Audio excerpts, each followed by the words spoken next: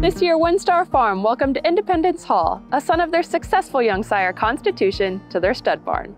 We spoke with Liam O'Rourke on the multiple graded stakes winner and the strong backing he'll be receiving by breeders in his first year. We're super excited to have Independence Hall come home to WinStar Farm to begin his stud career. We've been so fortunate over the last few seasons to have Constitution here. He's had such an electric start. We're very excited and very bullish on his future. So to add the next step and to have one of his sons retire to WinStar is very, very rewarding. Independence Hall came on our radar very early on. He broke his maiden extremely impressively up at Parks in a field that included a couple future graded stake winners. Coming back to the Nashua, to win by 12.5, to run a 101 buyer, the fastest 2-year-old performance of the year, we started to realize that he was going to be a special horse. A little later on, when he won the Jerome, we were able to get involved in his career right around that time. As an older horse, I mean, he started out with a bang, running a 104 buyer in the Pegasus, just beaten by Super Horse in Nick's Go.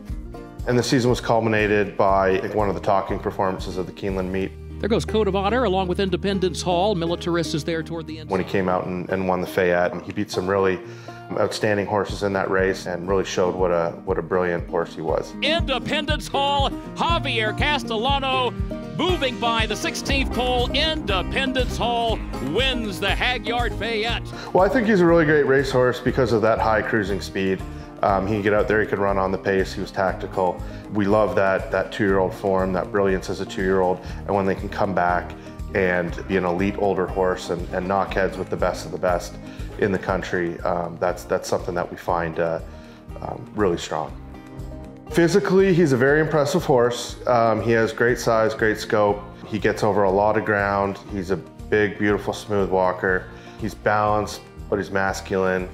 Putting it all together in the way he can move and get over the ground, it kind of relates to that high cruising speed that he had, and that seems to be something that all breeders kind of land on.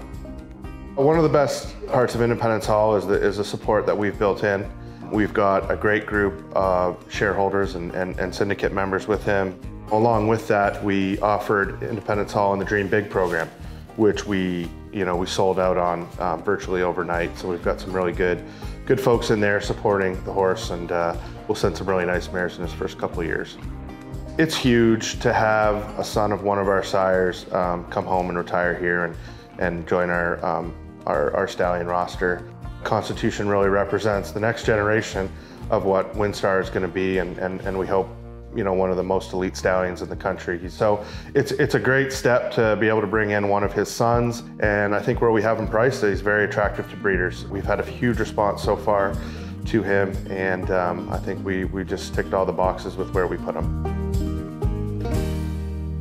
Thanks so much for watching. If you enjoyed this video, be sure to give it a like or a comment and subscribe to our channel for more content from the TDN.